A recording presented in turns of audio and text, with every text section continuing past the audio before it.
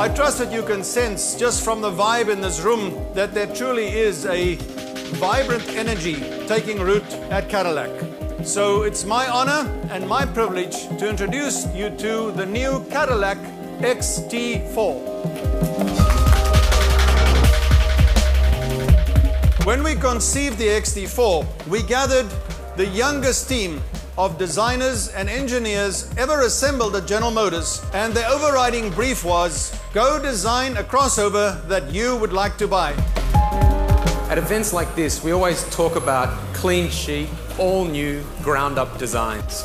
And I can tell you that that is exactly what the XT4 is.